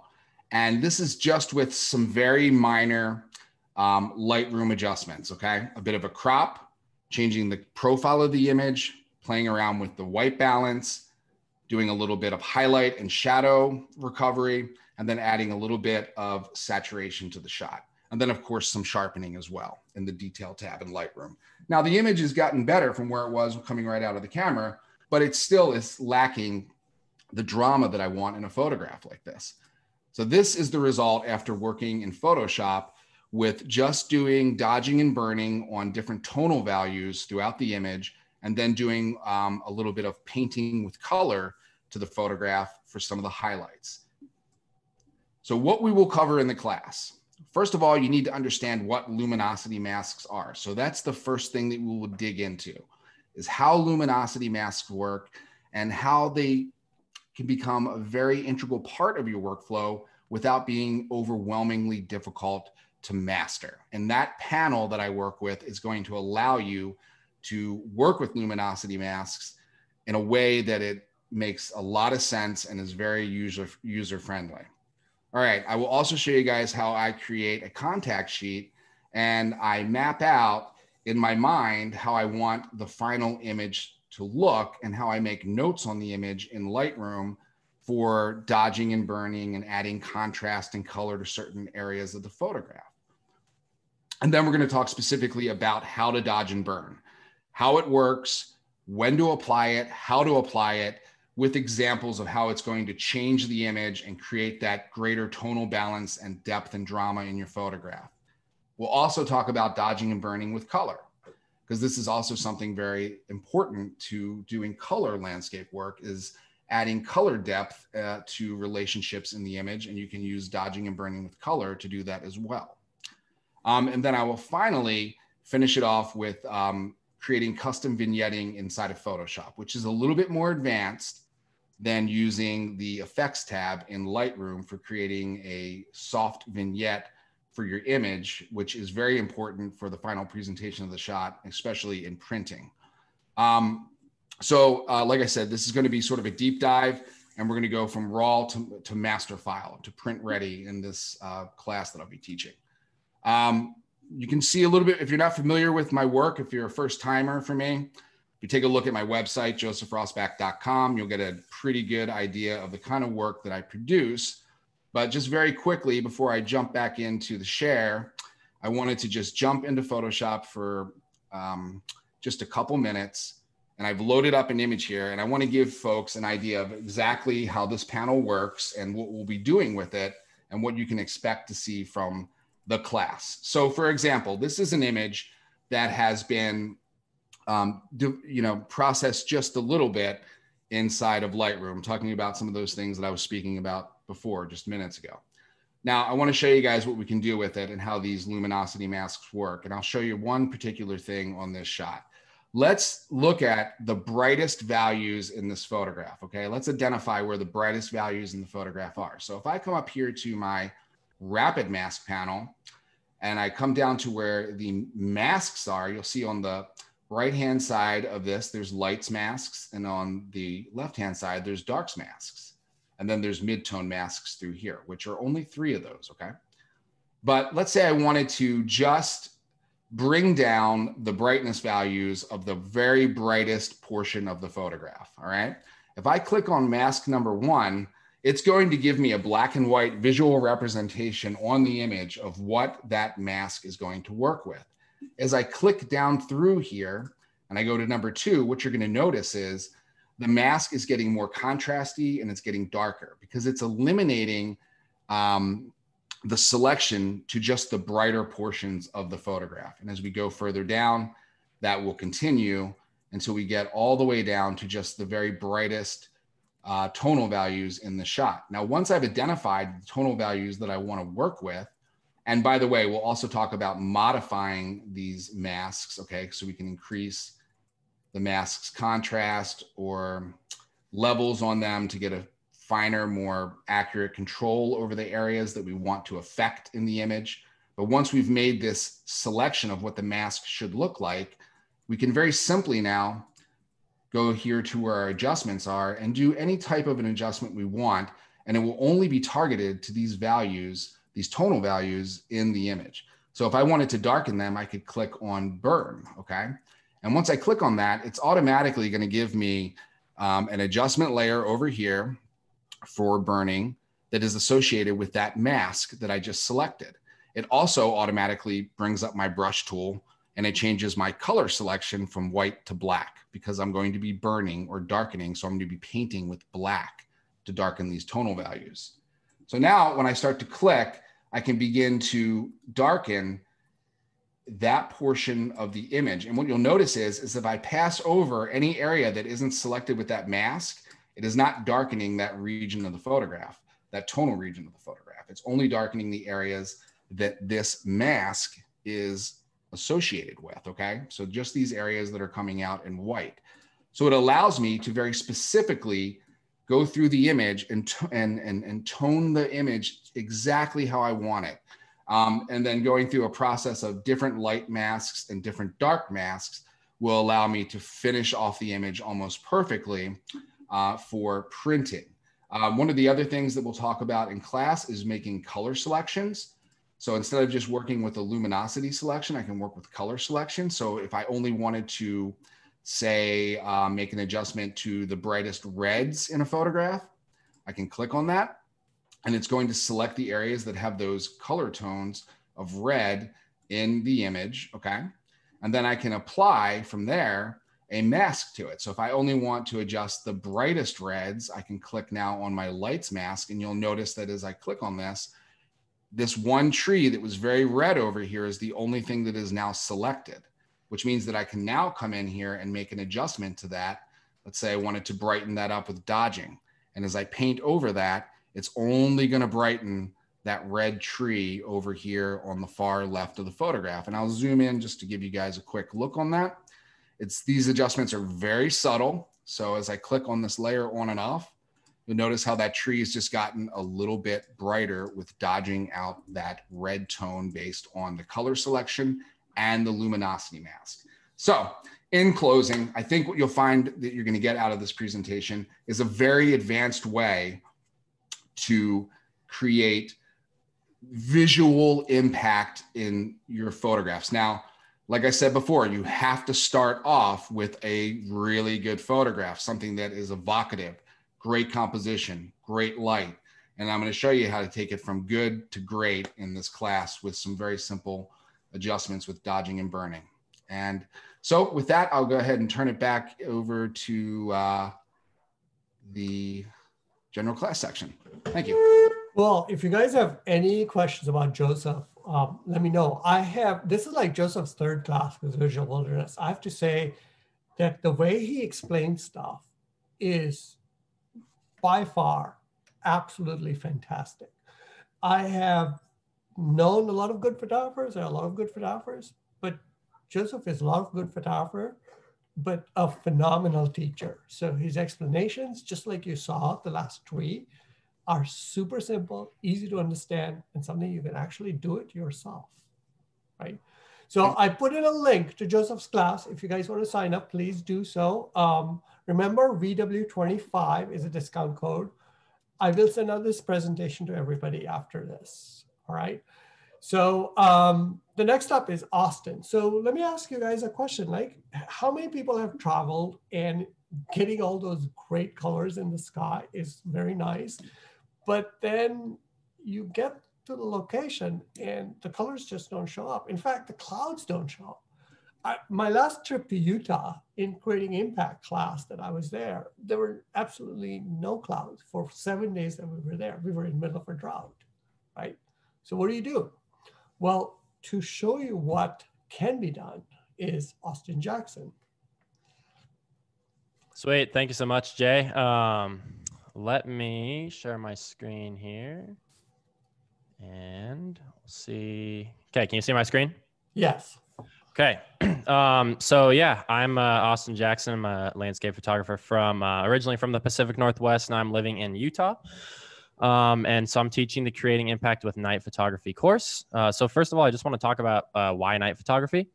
The first thing, Jay kind of stole my line there, is that it doesn't require amazing light. So I'm sure a lot of you guys, you've been on a trip with a spouse, with your kids, with your parents, whoever it is, and they want to go in the middle of the summer and the clouds just aren't there for you, unfortunately. And a lot of photographers feel kind of shut down. They feel defeated. They're really frustrated because they see all these great photos, but they can't get them because the light just isn't there. And so that's one of the reasons why I absolutely love night photography, because if there's a shot that I want, all I have to do is look for clear skies and I know that I'm going to go get that shot. It's a lot more predictable. And the second thing is that everything happens really slowly at night. So you may notice for a sunrise or sunset, you're going to be out there and the light's going to be changing so fast and you're going to be running all around and trying to figure out exactly what composition you want. At night, things move so much slower. The rotation of the earth is slow. So the Milky Way is moving very slowly in the sky. You have plenty of time to sit out there, relax, and line up your shot. So that's another reason I like night photography. Also, you're going to impress all of your family and friends. Trust me. Night photography is very impressive because it's not something that you can capture it a lot better on the camera than you can see it with your eye. So your friends and family are going to be impressed. Christmas is coming up. If you want to get new camera gear, you're going to need to impress your friends and family to convince them why they should let you get the new camera, the new lens, or whatever it is. And lastly, clear skies are super easy to predict, like I mentioned before. So night photography is really easy to capture because as I'm sure a lot of you landscape photographers out there know, it's a lot easier to predict clear skies than it is to predict great light. So we've got a few challenges at night, though, that we're going to need to overcome. These are going to be things I'm all going to talk about how to get around in my class. First of all, it's dark, obviously. A lot of people don't think about this. So you have to kind of understand how to operate your camera in the dark. You need a headlamp, you need warm clothes, whatever it may be. That's one of the main challenges that we deal with at night. So you really got to kind of know your stuff in and out to do night photography. It's not as simple as daytime photography. We can't just walk out there and point and shoot and take a photo. Night photography is a little bit more invested, but it's not too hard to learn. It's just that it is more invested once you're in the field. We're going to need to learn how to manually focus in the dark. I'm going to teach you some really great techniques for this in my class. Unfortunately, we can't use autofocus, and manual focus is much harder because everything in your viewfinders is going to appear pretty much completely black if you're out there shooting the Milky Way or the night sky. And then we also need to create low noise photos because for those of you that have shot at night before, you probably know that the photos will come out really noisy. You've got to shoot at a high ISO in order to kind of maintain that brightness of the foreground. And so I'm going to show you guys some tips to create really low noise photos.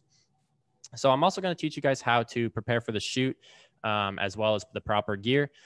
You do need certain gear for this kind of photography. For example, a tripod, a wide angle lens, a camera, whatever you need. I'm going to talk you through all that as well as the other items you may want in your bag. A lot of things that I bring when I'm out shooting night photos. I'll bring a laser pointer. I'll talk a little bit about star trackers. I mean, there's a ton of different gears, headlamp, jacket, all that good stuff. I'm going to talk you through all of that. Give you a little checklist for everything you need. I'm going to talk about predicting the right weather. There's a few websites that I use as well as mini apps that I use to predict the right weather for night photography. As I mentioned before, we want clear skies. This is much easier to predict than those cloudy skies, but I am going to still talk you through the different ways that I predict the weather. I'm going to talk about the ideal settings to use in the field.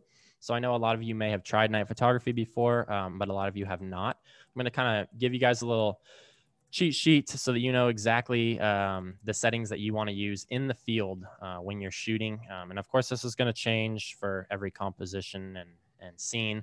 But there is kind of a rough settings that you want to go for in every night photo that you take. So I'm going to tell you guys all of those. And lastly, I'm going to show you processing. This is going to be what a majority of the class is dedicated to, is processing photos. So here is a raw file, and then brought all the way to edit. I've got kind of on the center of the screen there all my layers, and that looks like a lot right now. I'm going to talk you through all that. I'll flip back and forth so you can see the before and after again. So I'm going to walk you guys through exactly all the processing steps that you need to take to create great night photography. So some of those processing steps, one of the major ones is dodging and burning. This is the photo before dodging and burning, and this is after. So really just helping to bring out the Milky Way, make it pop. We're going to talk about color toning. You can see that this photo here is kind of yellow and bland and boring. I added a little bit of a blue tone here. We'll just flip back and forth for before and after. Always very satisfying to do a little before and after. And then I'm going to show you guys how to build a custom vignette. One thing about building a totally custom vignette rather than using the slider is that we can actually create a brightness in the middle. So if you see, I'm flipping back and forth here. On this custom vignette, I've actually brightened the middle and darkened the edges rather than a traditional vignette, which just darkens the edges. I'm also going to show you some noise reduction techniques. There is some really good ways to reduce noise, and there's some really bad ways. I'm going to show you guys the ways that you want to use. You can see on the left that the photo is quite a bit more noisy than on the right, which is after using one of my noise reduction techniques. I'm also going to show you guys some other night photography techniques. So a lot of you folks in the Northern Hemisphere, like myself, you may know that the Milky Way is gone for the season until March. But I am going to show you some other techniques, such as star trails like this image here. And I will show you some blue hour techniques. We'll talk about those a little bit at the end of my course at the end of the month, so that you will be able to use those techniques in the winter. Or for those of you in the Southern Hemisphere, I know that the Milky Way is just coming around, so good time of year for that. So lastly, I just want to talk about one more time the benefits of coming to my class at the end of the month. First is that I'm going to show you guys how to shoot night photos in the field. So whether you have never done it before, you've never done it successfully, or you just want to refine your techniques, I'm going to show you guys all my process in the field, what I bring, what I need to do, and the settings I'm aiming for. I'm also going to show you all my post-processing tricks for night photography. So I'll be doing a few small images where I'll do a little edits at the beginning of the course, but towards the end of the course, I'm actually going to do a full walkthrough on an image. And so you can see that. And because you can actually view the course for a year after the course happens, you'll be able to go back and watch that later when you have a night photo, and you can edit your photo alongside the recording, which is so, so helpful. And I highly recommend that. And then lastly, I'm going to show you how to create images for your portfolio on clear sky days. Super frustrating when you go on a week-long trip and you get clear skies every day. But I want to make sure that you guys get portfolio images on those clear sky days. And so you're going to learn how to create night photos. You're going to expand your portfolio. It's going to be great. Super excited. So that's really all I have. I'm happy to answer any questions if there is any.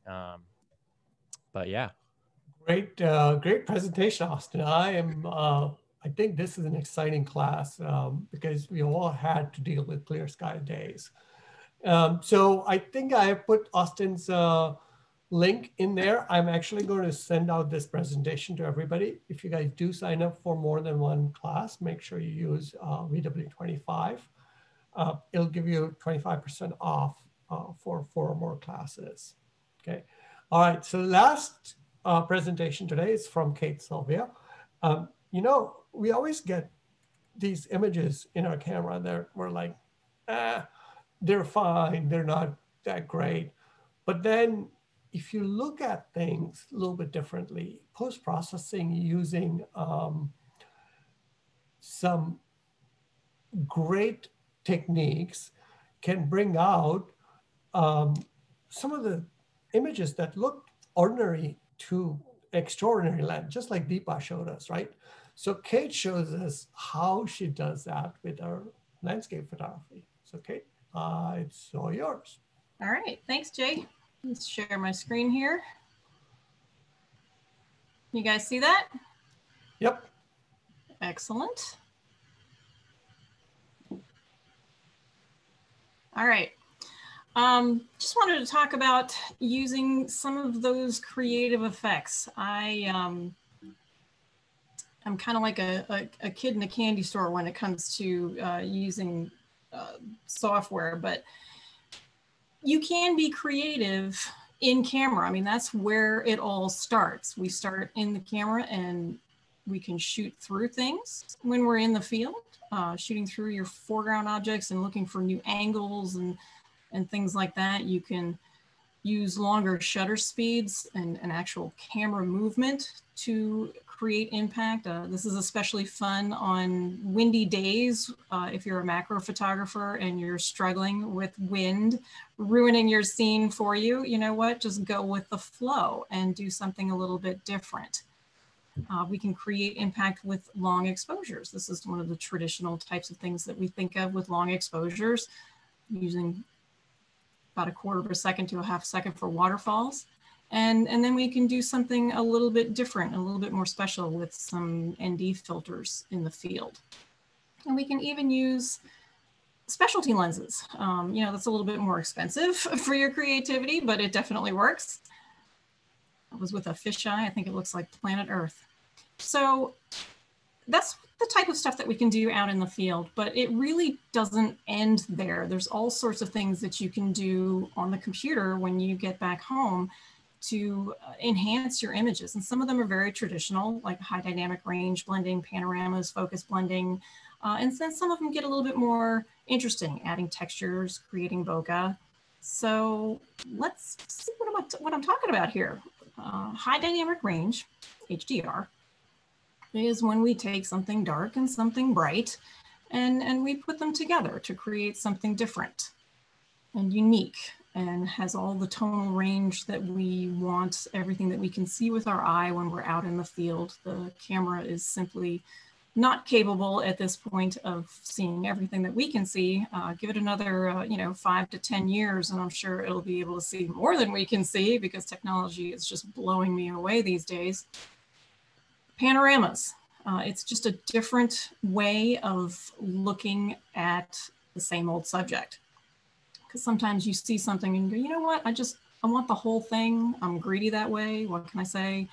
And you want it end to end. And that's something that can be done in Lightroom now, and Photoshop, any other layered software. You can do that to create something a little bit different.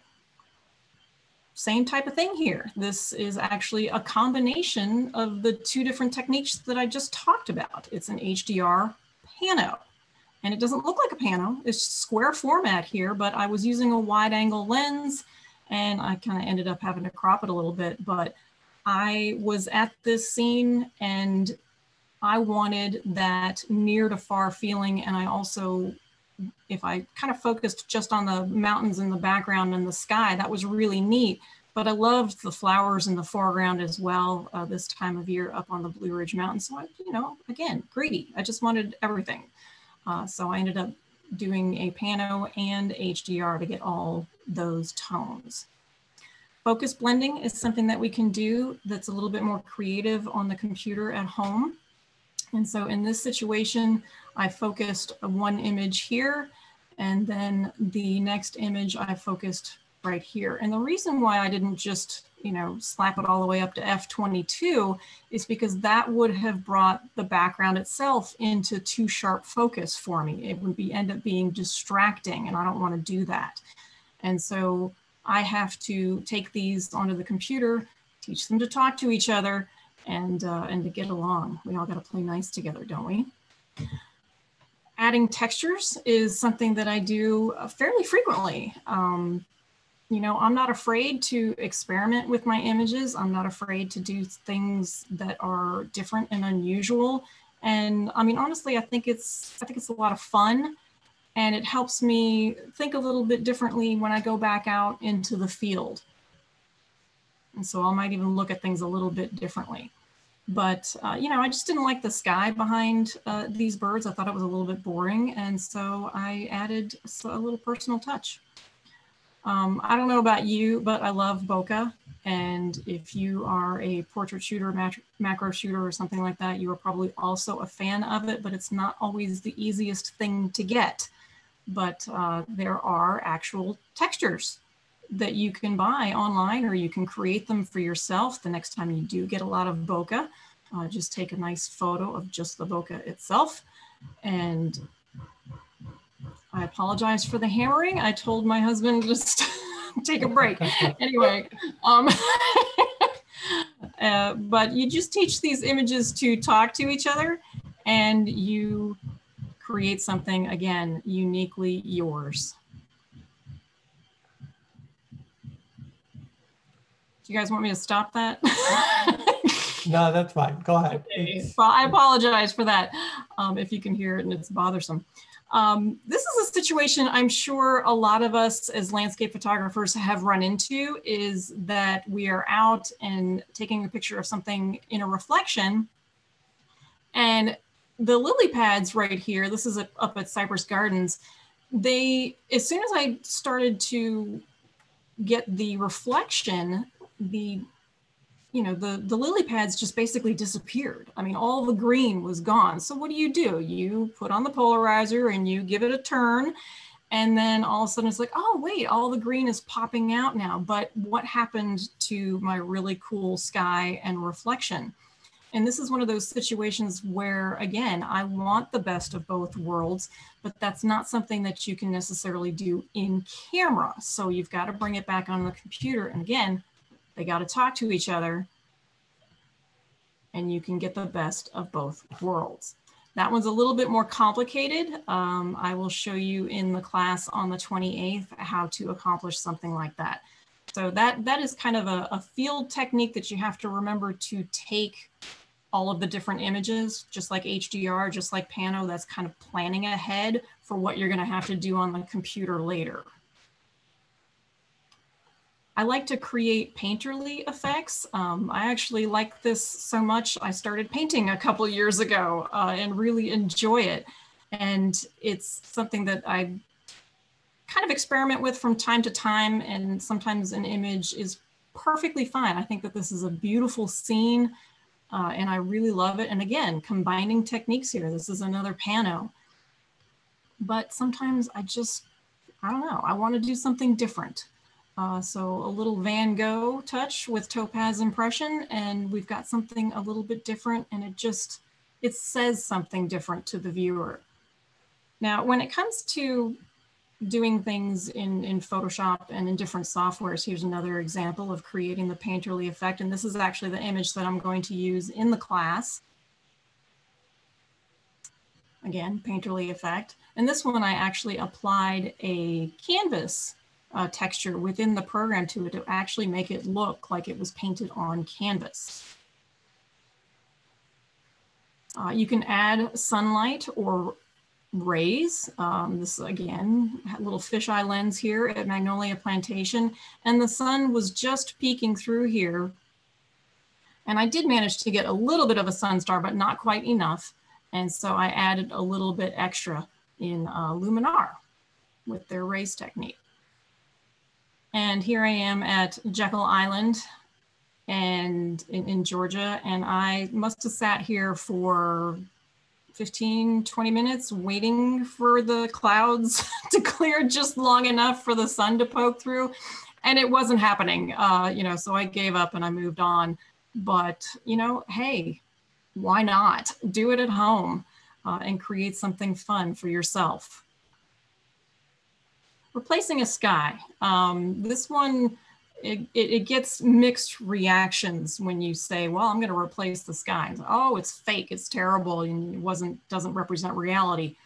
All true, it is fake, not terrible. And no, it doesn't represent reality, but this is my art. This is something that I create for myself. If other people like it, great, that's wonderful, but I do this first and foremost for myself. And nobody complains when I do different brushstrokes or add clouds or create a reflection in a painting that I'm doing. And so I feel like my photographs are exactly the same thing. They are my art, and I can do what I want with them. And so here from my kayak at a place called Bird Key off of Folly Beach, South Carolina, I just loved that these birds were all lined up perfectly in a row. So I had to get that pano from my kayak, but the sky was terribly boring. And so this was literally a couple of clicks in Luminar, and I had a much better image that made me happier. And I think this little guy on the end was agreeing with me. You can change the colors in your image to change the mood. And this is something that I'm sure you felt a lot while you were looking at Alan's work, is that, you know, changing it to a black and white can really make it more stunning. I find that a lot of my long exposures, because of I use a Stingray 10-stop filter for a lot of these, and it tends to kind of flatten and dull my images, and it really just needs something. And a lot of times, especially these midday shots, it works really, really well in black and white. So I don't want you to be afraid to experiment. And that is what I'm going to be talking about in my workshop coming up next week on the 28th, is really just kind of letting the reservations go and starting to create things that you appreciate, that make you happy, and not be afraid to do so. So thank you very much. I'm going to stop sharing my screen here and head back to everybody else and see if anybody has any questions for me. All right, so we're all back. We're going to be here for a few minutes if you guys have any questions. But while you're asking questions, I just want to remind you that what Padma and Kate have shown over here is artistic effects. The way I look at artistic effects is I do add artistic effects to things that are outside the reality, but I'm pretty honest and ethical when it comes to telling somebody on social media, saying, hey, if I added a sky, you just be honest and say, hey, I've added a sky or I've changed something. Oh, so, yes. I do want to say that I am always forthcoming whenever I do something. As a matter of fact, if I take the time to create something really crazy, I'll just put it out there that you know, and it took me an hour, and I'm really proud of the work that I did. And you know, who cares if it looks completely off the wall? It was just something that I created for fun.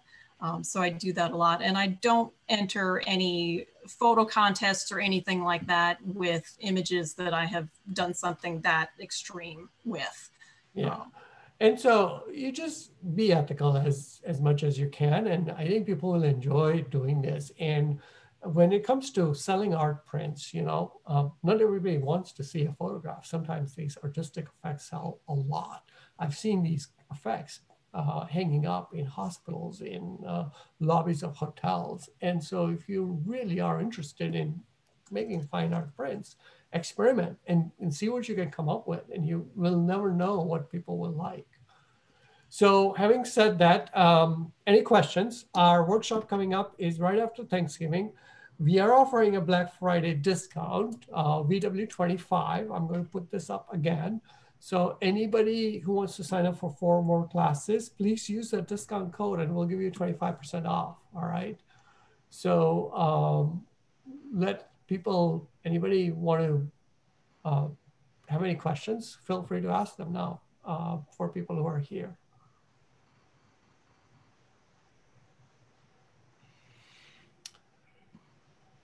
Well, I don't see any questions. I'll wait a minute or so and tell people have a chance to talk. Oh, there was a question for Kate. What are the best textures for bokeh? I actually downloaded a bokeh texture pack. It was probably 5 or 6 years ago. I honestly can't remember exactly where I got it, but it was either French Kiss Textures or Two Little Owls for painted textures, because about 5, 6 years ago, those were the primary 3 that I was getting my textures from. And they just had a bokeh texture pack, and they were all different colors and styles of bokeh. And you can also, and in the video or the workshop that I'm doing on the 28th, I'm also going to be going into Topaz software, because they actually have a bokeh collection in their texture effects, Topaz texture effects, which is part of Topaz Studio 2. and I will be going over how to use those as well. And that just comes with the program, a whole bunch of bokeh texture. All right. So I'm going to ask this to Joseph. Joseph, does anybody use Lumenzia luminosity masking? I don't think I've ever Lumenzia? Yeah, I mean, I haven't used it, so I'm aware of it, but I'm not familiar with it. What I will say is I use it extensively, and yeah, I think it's better than TK panel, and Greg Benz is one of the best teachers. Yeah. You like it better than the TK panel? Yes. Yes. Okay. Okay. I won't tell Tony. Don't tell about Tony that.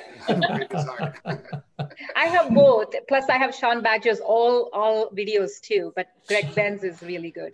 Sorry. All right. The other question I had, Deepa, was for you. Was hey, the exploding flower. People wanted to know what is that effect? Are you going to share it here, or are you going to wait until people do the class? Right. What is the effect? Yeah, what's the plugin you're using for exploding flower? I put it in there in the chat. So there are a bunch of actions, but I just don't use the action by itself. There is a sandstorm, there is dispersion, there is explodo, there is atomize. But what I do is I take it and I have a little technical background that I can actually take it into either XML or Notepad, and then I dabble a little bit to customize it to myself. I won't be able to go into all those details, how to edit somebody else's actions and record on your own, but I will show them how you can use layers and masks using the same actions that you buy them for $7, $8, and by turning on and off some of the masks, how you can get the effect that you want. So one thing that I do want to address is there was a question saying, can you enlist for the class later and get the recording? We do not offer purchasing of the class once the class is over. So if you want to sign up for the classes, you have to sign up before the class starts, right? So before 27th. Once 27th comes off, we will stop signing up for the classes. We do not give out recordings for the classes. We do put these classes on, like online workshops, on every couple of months. So you will get an opportunity to sign up for another workshop. Hopefully a lot of our panelists are repeat, but yeah, don't expect that the class recordings will be available for sale. Just letting you guys know. All right. Okay. Any other questions? I know that a lot of people are stood around, and many thanks for attending. Just wanted to chime in real quick. When it comes to regards to using like different panels and software programs, there are 16 different ways to skin a cat in photo processing. So what's more important is to understand what you're doing and why you're doing it. So there are a lot of different avenues to get to the same end of the street, right? So when I'm going to go over my presentation that's coming up, even though I use the TK7 panel, all of the techniques that I'll be covering can be used in any of the different luminosity panels that are available out there. And there are many available nowadays. In fact, new ones pop up every week. So it's very difficult to keep up with everything coming out. And I'm kind of like, I stick with what works for me. And I just, that's what I work with most of the time. So. Yeah, and the same thing I wanted to mention, Joseph's point is when you see our classes, we teach using Canon and Sony cameras. Now, when you look at the back of our cameras and you see Canon and Sony, doesn't mean you can't use the same camera settings or same focus techniques on other cameras. All the exposure on cameras work similarly. So your buttons may be different and the way you select the exposure may be different, but essentially the results will come out the same. So it's important to learn the technique and then use the panel that you like and use those techniques. So understand that and you'll get a lot more out of our online workshops. All right. One thing to add about the luminosity panels is that the TK panel, they have the basic panel is free. And so if you're if you're not totally sold on luminosity masks, get the free panel. It doesn't allow you to do color masks, but it does allow you to just do regular luminosity. And that's usually what I will use just because it's easy to use and there's not so many features. So it's a good way to learn before you end up buying the real panel. And all you have to do is give your email and you get the basic panel for free. And I believe that's on goodlight.us. That is correct. Yep. Austin is correct. All right, thank you, everybody. I'm going to end the webinar. I'll take the recording of this, I'll put it on, and I'll send it to everybody and remind everybody to hopefully attend some of our classes on right after Thanksgiving. Bye, everybody. Bye. Thank you, Jay. Bye.